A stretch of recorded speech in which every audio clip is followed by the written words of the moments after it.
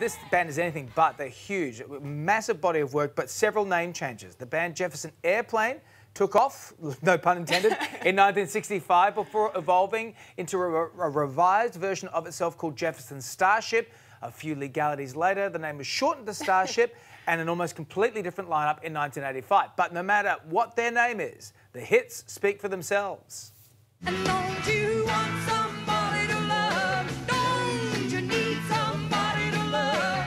And if you go chasing rabbits and you know you're going to fall, find your way back, find your way back to the heart.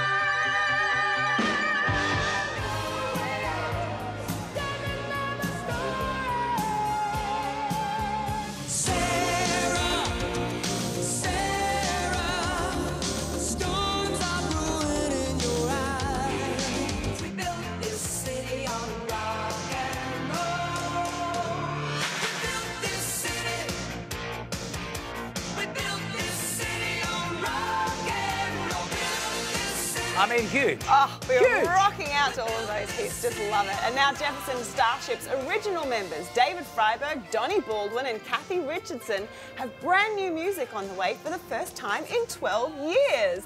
They join us now from California and Chicago. Hey! Hey, team. The band's back together. Hello. Hello. Hey, good morning. How you doing? We're doing just great. Thrilled to have you on the show. Donnie, to you first. I mean, the band has had many reincarnations, so how much of the entire 3 eras of the band's back catalogue and legacy do you embrace now? Do I embrace? Yeah, all of it? I embrace all of it. I mean, we embrace all of it when we play live. I got into the band in the early 80s, all through the 80s, and then came back in the early 2000s. But yeah, we embrace everything. We love to embrace. Must be taking you back to the 60s for that sort of time. Although embracing's not allowed right now. No, no touching, love. guys. No touching. No Kathy, touching. let's bring you in. You're the band's new lead vocalist in 2008. The new Jefferson Starship EP is called Mother of the Sun. So what's the meaning behind the title? And so there's been various sounds of this band throughout the decades.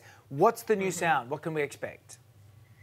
I think, you know, it's new music. It's, you know, more modern production techniques mixed with analog recording, the sound of the harmonies, the anthemic choruses. I think it's new Jefferson Starship, but it definitely is connected to the original band. Obviously, having David and Donnie singing in the background vocals, that brings it all together. Oh, yeah. Sure does. David, I mean, what was it like shooting the music video for the single and releasing it now compared to the process back in the 70s and 80s? It seemed to be a lot. I liked it. It was more fun this time. But I'm finding that everything is more fun with this band, so. That's great. I mean, Kathy, bringing you into this again, I mean, following in this iconic band into Grace's footsteps, you know, she really paved the way for a lot of female rockers at the time. How do you feel like the representation of women in rock has changed for better or worse over the past few decades?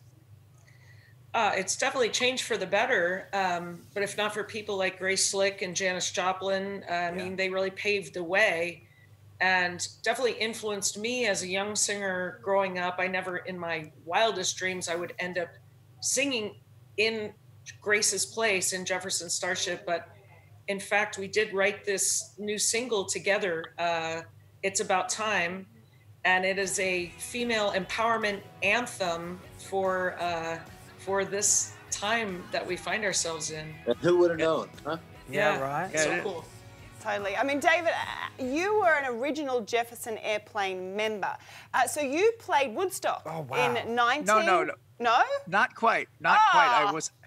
I was in the Jefferson Airplane for the very end of the Jefferson Airplane and the beginning of Jefferson Starship. So. Got it. Did you play at Woodstock though? No, I didn't. No.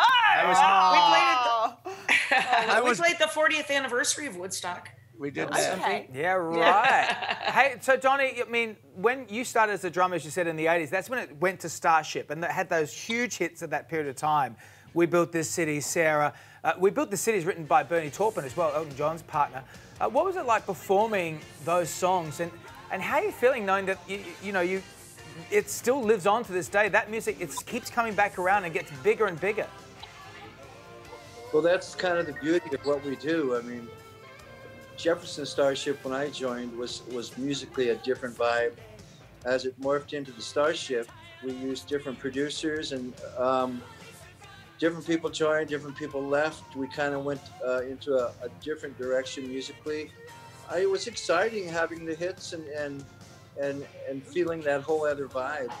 I've always loved a lot of the old stuff, but when things are happening, you don't fight it, you go with it. It was a lot of fun. And it's like David said, with this band, we do play a lot of those songs. We keep playing them. People definitely want to hear them. I had a great time in the Starship. It was great. We had some great songs, and what's great about this band now is we incorporate a lot of different songs from the Airplane to the Jefferson Starship to the Starship, and it couldn't feel any better than it does when we're on stage. It's great to have it all collated and to have no sort of animosity there, and for the fans as well. Thank you all so much for being on the show. What a thrill. You have a lot of fans here in Australia. We appreciate your time. Thanks. Wow. And everybody get our new record on Golden Robot Records, a great Australian record label. It's called Mother of the Sun. Thanks, you guys. Thanks for having us. Did the plug for us. We really appreciate it. Thanks, guys. Kathy. We appreciate it. Thanks. Mother of the Sun is out next Friday. Available on pre-order it now. It includes that single, It's About Time.